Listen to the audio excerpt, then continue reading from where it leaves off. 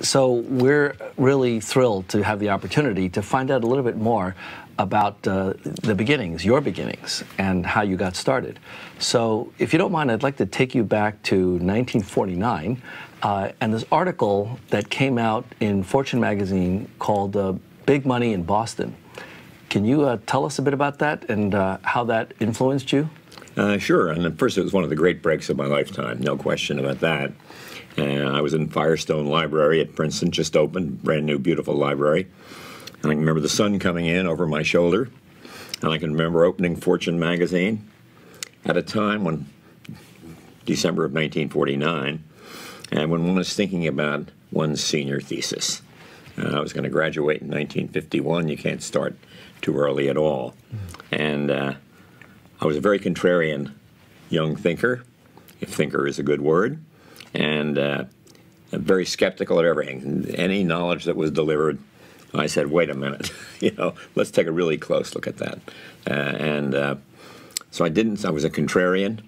I wanted to write a thesis on a subject that nobody had ever written on before.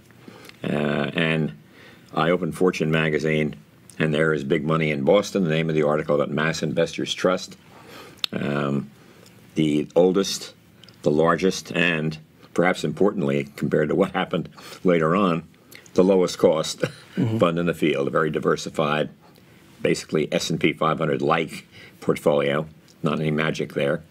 And the industry was described as tiny but contentious. Its total assets were around $2 or $2.5 billion. And I thought, well, by God, I'm tiny and I'm contentious, and no one's ever written on this before that I knew of. There may have been something later, but I have never seen it. And I picked on the spot in the library that topic for my thesis, the open-end investment company or the mutual fund. And there was very, very little research available on it, very few articles, some in the legal journals about the value of diversification for estates and things like that. And then we had things like critical articles from the head of the SEC, chairman of the SEC, saying mutual funds were going to change the marketplace at this tiny size. And they haven't done it yet, but maybe they will someday. But there it was. I wrote to the Investment Company Institute, then known as the National Association of Investment Companies, and asked them for the data that they had. And 7 months later, I got a reply. It was just a one-man shop, and he finally got around to me. I think it took 7 months. And so the ambit of my research was going to be very limited. So I made it as deep as I could. I got all these old Wiesenberger so-called books that were historically coming out every year and looked into the industry and made some opinions about it. Read everything I could find from the hearings to the 1940 Act, Investment Company Act of 1940, which was only at that point 9 years old, and it seems amazing to me. And I was on my way. The thesis is just an extraordinary volume that I would recommend everybody read because I was blown away by some of the things that you covered. So I want to mention a couple of things about the thesis. First of all, you began as a sophomore in terms of doing your research, and the fact that you actually covered so many different aspects of open-end funds. And we had a lot of data on turnover and all those kind of things. Mutual fund turnover was, portfolio turnover was about the same as the market. But poor little mutual funds were 1% of the market then. They weren't going to do very much.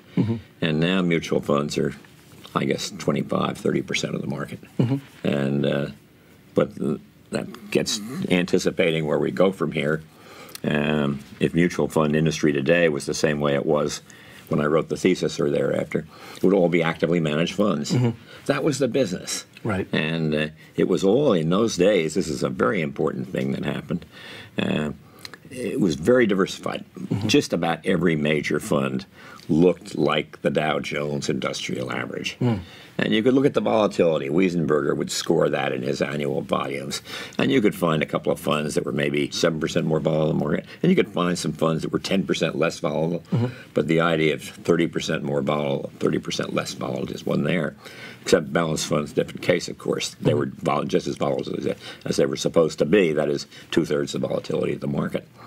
So all those things developed, but then the industry changed, and we had the boom of the go-go era. Right. And the idea of a S&P 500-like fund, this is before the S&P 500 index was even created, the index fund was even created, everybody went into the go-go thing. They totally dominated. Right. Go-go funds, what is that?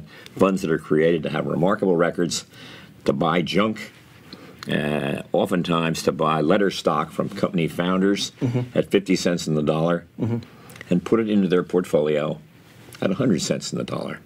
This is a very easy way to get good performance. Yeah.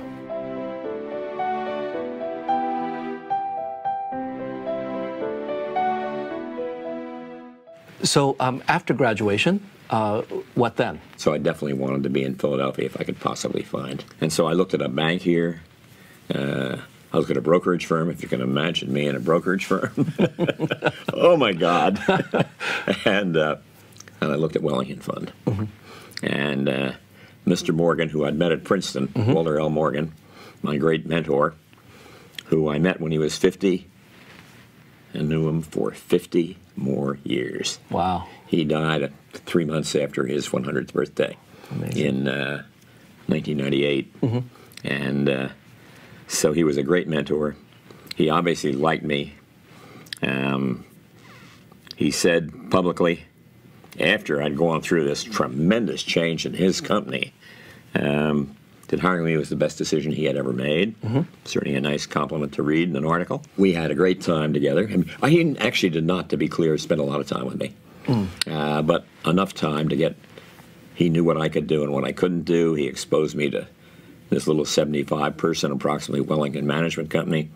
Had $145 million in assets when I walked in the door. And it was probably the 7th largest firm in the business, and the largest balance fund. That was our stock and trade. All we offered was the balance fund in those days. But those were great times, happy times. He was an extraordinary man, a pillar of integrity, very much a Renaissance man. He was interested in all aspects of the business. He was also an outdoorsman. He went hunting and fishing and all those kind of things. You just couldn't have found a more thoughtful, man who lived a great life. So I was glad to be a little part of it.